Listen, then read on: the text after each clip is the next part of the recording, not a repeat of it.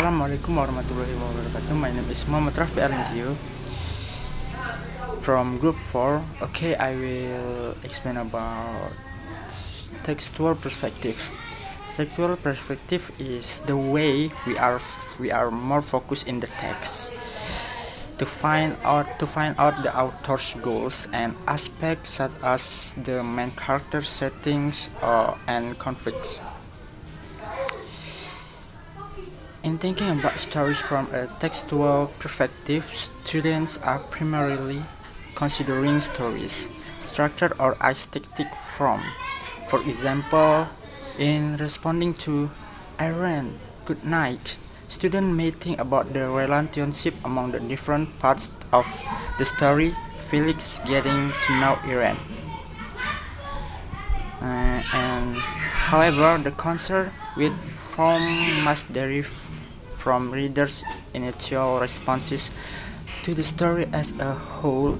If students are asked to identify or classify various aspects of the story,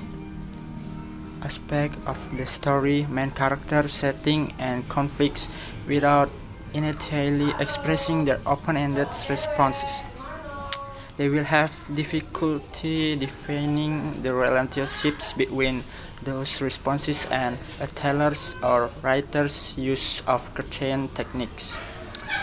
So, after reading a story, students often need to sort or even clarifying some questions they may have about the story: what happened, where did the story occur, who were some of the characters, and or why did the character do certain things.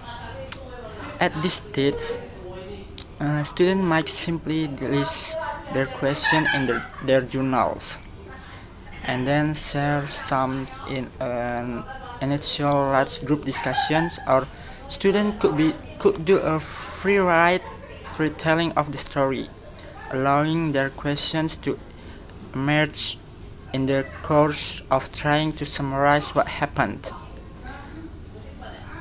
Then I will suggest one way to use such narratives in a discussion of the story formal structure. That is by story sharing activities. By sharing everyday anecdotes in the class, students might begin to define inductively some of the characteristics common to the stories. If you don't know what is anecdote is a story and fun or interesting story that might be interesting in real life. Anecdote can be a short, a setting and provoking a joke. Anecdotes are always present based on real events. Then, if you have shared several stories and have been heard by students, they could begin to describe the characteristics they share, and by examining their own responses to the stories, they could begin to distinguish between those that are effective and those that are less so. All of this should have them realize how much they already know about how narrative techniques function to evoke meaning. Okay, I think that's all from me. Thank you. Wassalamualaikum warahmatullahi wabarakatuh.